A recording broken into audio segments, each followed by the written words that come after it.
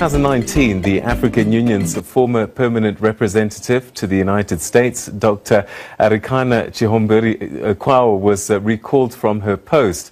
A letter from the AU chair, Musa Faki Mohammed, to Dr. Chihombori-Quao, published online, circulated on social media, and in reaction, well, an online petition was launched to demand her reinstatement. Now, in 2020, she is running for the position of AU chair, and she now joins us for a wide-ranging chat about this and other issues. Your Excellency, thank you so much indeed for joining us, and welcome to the program. Thank you for having me. All right, so the role of AU Commission Chairperson is up for grabs next year, and you're putting your name in the ring. Why?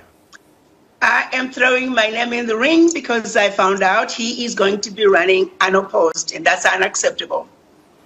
All right, so what is it that you think that you can bring to the party? You were the African Union's ambassador to the United States, so you know the body quite well. What do you think you can bring to the job? A lot.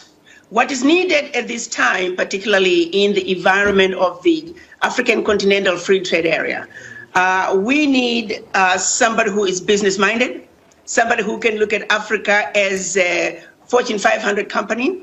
It's about job creation. It's about seeing to it that the youth unemployment of over 60% is lowered down to be under 10%. It's about making sure that the senseless loss of lives from disease and starvation is brought to an end. So we have to manage the African Union like a business. It's about job creation. It's about improving the economy. So yes, really, we can't keep having career diplomats coming in to head such an institution, particularly at a time we are talking about economic development. All right. Well, some people might say, but hang on, as an ambassador to the African Union, you were in some way part of this institution. Why couldn't you have got things done then? Actually, I did, and that was part of the problem, because I actually turned an office that was being used as a protocol office into a vibrant, well-established, because part of what we have to also do is rebrand Africa. When I came to Washington, most people were not aware that the African Union even had a mission. So not only did I popularize African Union mission in Washington, D.C., I popularized it all over the United States and around the globe, really, and started talking about the issues that were not being spoken about. So yes, it's about not only rebranding the continent, mobilizing the people together, because at the end of the day, if you're going to improve the economy, you need the masses, you need the people, you need the capacity. And that's what I did. I mobilized the diaspora in a manner that no one has ever mobilized the diaspora before. That's what it's all about. The diaspora will have to play a very important part in the implementation of the Continental Free Trade Area. Currently, on the continent, we just don't have the capacity. As we train, a lot of our specialists are leaving the continent. The brain drain has got to be reversed. There's no two ways about it. We have to bring in the diaspora to come and fill in the gap. Whenever I look at a picture of the African Union, particularly when the heads of state gather, one of the things that we don't see often is women. And I just wonder if you could talk us through why we don't see so many women in leadership on the continent. Well, I think it's been a problem for time immemorial. Us women were just there to be seen in the back. But that's changing. The African Union now has gender parity 2025, where all the heads of states agreed that by 2025, most governments should have at least 50-50 parliaments and cabinets. Are we going to make it 2025? I doubt it. But certainly the heads of states are heading in that direction. And that is the hope and wish of the African Union, that we reach gender parity by 2025. Certainly at the African Union, they are doing that. This year, for the first, or no, rather next year, this coming election is the first time that the AU is mandating that if the chair is a woman, the deputy has to be a man. And the remaining 6 commissioners, 3 have to be women and 3 have to be men.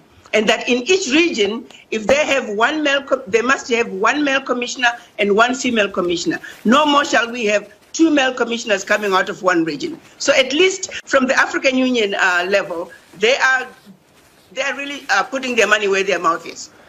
All right. So are they ready for a second female chairperson of the commission? And it's quite soon since the last one. Yes, absolutely. They need to be ready. They better be ready. It is time for women. And as women, we are ready to step up and take the leadership roles. We belong there. Are women stepping forward into these leadership roles? Because it's one thing to enable the vehicles and saying we have these quotas, we have these numbers, but are you seeing women wanting to take up those roles? Not to the extent that we should. So that's something else that we need to work on, to keep empowering women, letting them know that they can. We need many more women to step up to the plate. For example, this particular position, I was shocked to realize that he was going to be running unopposed. The deputy chairperson was wanting to run for the chair, and I was fine supporting him, but it turned out that he did not get the nomination from his country, and that's why I'm jumping in a little late. But we simply I can't believe that the continent could not come up with more names to run for this position. It's unfortunate, but more of us need to step up and start running for these positions. All right, take us through the process of being nominated and then the actual election process itself. What will happen between now and next year? What needs to happen, the deadline to submit an application is September 4th. 2 ways to apply. You have to apply through the e-system directly to the African Union. Put your application there just like a regular job application. And then you have to go to your country, and your country has to endorse you, and then your region has to endorse you. Then they submit your name, and then that deadline is September 4th. And then after that, it is campaigning up until the elections, which are going to be in February. In between, there are going to be debates. I don't know how many debates they're going to have this year, but that is the process. Only the heads of states vote. So it is up to the heads of states as to who they want to be the next year. All right. We're going to talk soon about the African Union and regional bodies and how they function in terms of dealing with issues on the continent.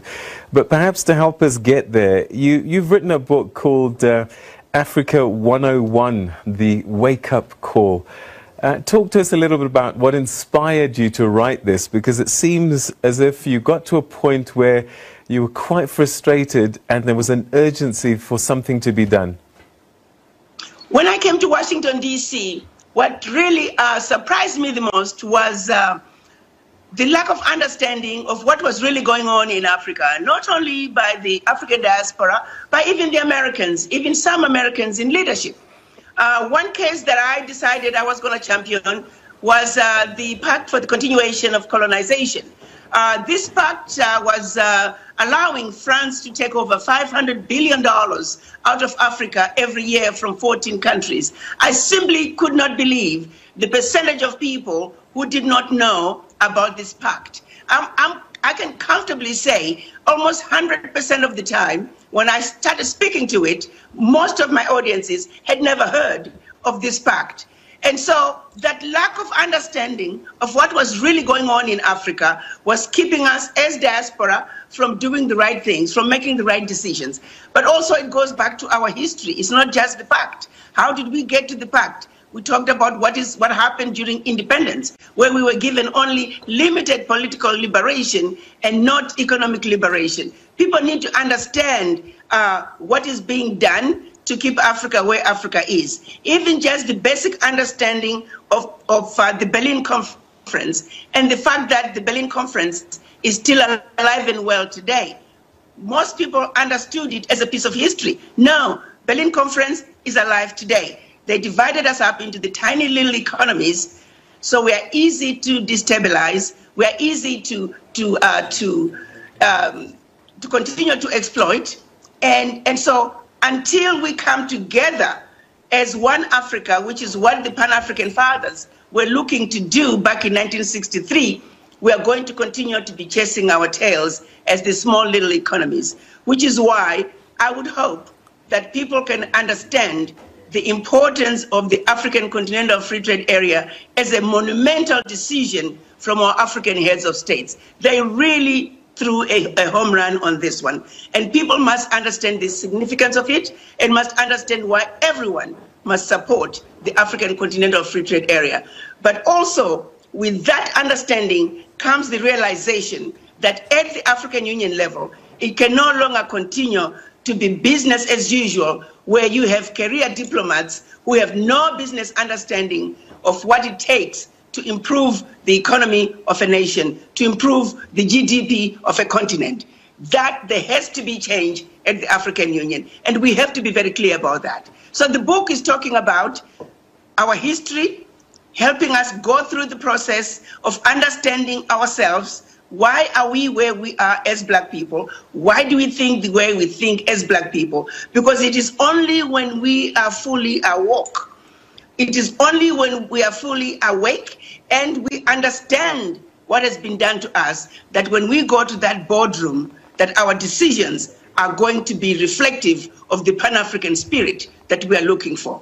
When you go into the boardroom with a colonized mind, garbage in, garbage out. So the book is called Africa 101, The Wake Up Call. It is a book that I hope everybody can read, and we all need to wake up and heal from this disease of the legacy of colonization.